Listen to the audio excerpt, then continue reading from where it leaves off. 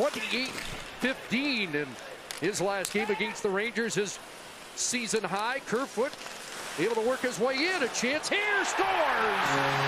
Game tied. Into the lineup on Wednesday night, had a nice assist on the first goal. Only played .457, but now you've got a veteran guy like Kerfoot as your centerman, and this is just a quick short side shot.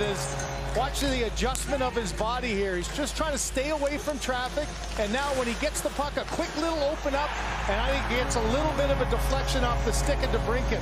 As this shot goes, watch the change of direction right there and goes up and over that.